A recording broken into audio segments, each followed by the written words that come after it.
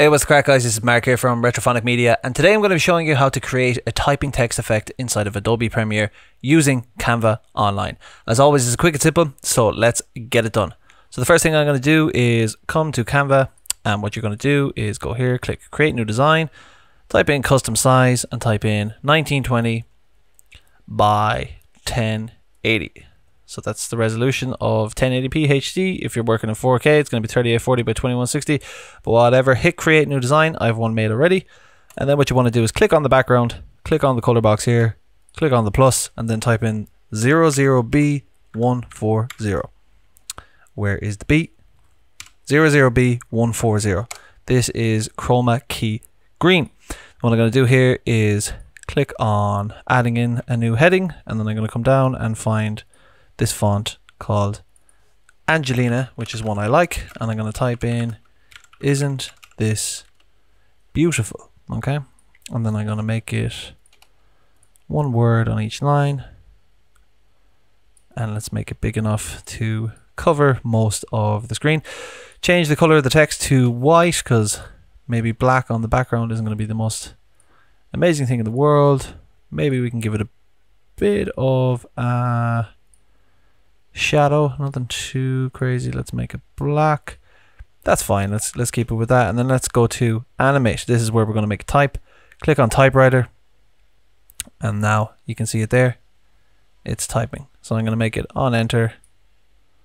I'm going to set it to its slowest one there, and now we need to download this as an MP4. So click on share, download, switch this to MP4 video, and then click download. This is going to render it to an MP4 file, and what we can do with this file is then bring it into our project in Adobe Premiere. And once I have it in there, I'm going to show you what you can do with it and the reason why we're using this chroma key background in the first place.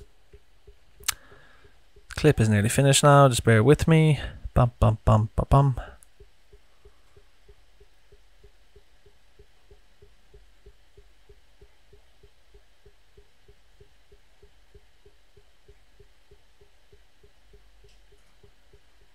Okay, so the video is going to be saved, and I'm going to save it to here. Doesn't matter where you save it, wherever you want. Now I'm inside the project. I'm going to come to the folder that I've saved it, and I have the thing we just made. I have a bit of a background video that I'm going to put it over, and a typing effect, the sound effect of someone typing on a keyboard. So first things first, let's drag in the background. Put that on the timeline. We got 20 seconds of background footage. We can see it playing there. Lovely, beautiful scenery. No idea where that is in the world, but very nice. Now what we're going to do is drag the typing thing we have created, and okay, let me just pick a random chunk of this. You know, to be honest, it actually doesn't matter at all. So I'm just going to make it 5 seconds in length. And then what you're going to do here is come to effects, type in key, we're looking for ultra key, drag it onto the thing that we're working with the text, and then you come down here to ultra key, click on key color, get the eyedropper tool, click on the green, boom, now the background is gone. So now we have this.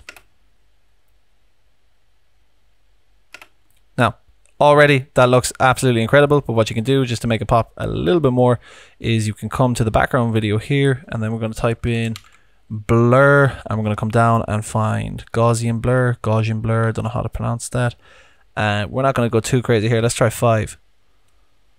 Okay, put in 5 and hit enter. Now tiny bit of a blur. Did that even do anything? Let's try 10. Now there's a little bit, maybe 15.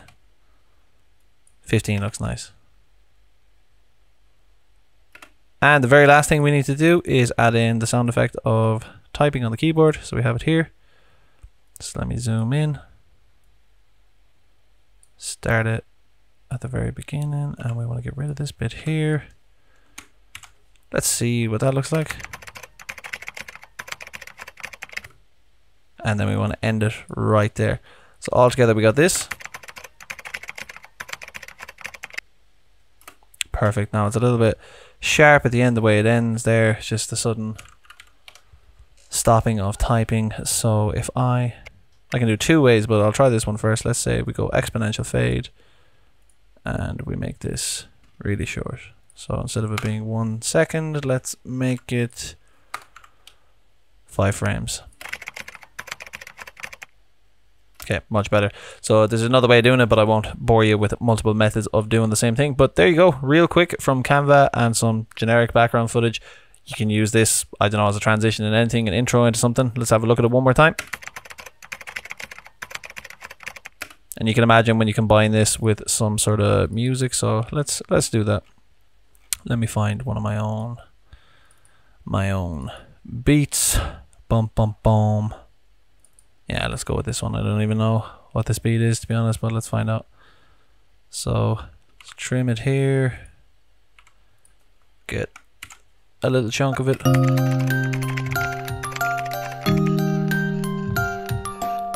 It's wonderful. Literally works perfect. Looks beautiful. So I hope that is helpful. Thanks very much for watching. If you have any recommendations for any topics you would like to see me cover, please let me know in the comment section below. Also, please make sure to like and subscribe for more, and you can make contact with me at retrophonicmedia.com.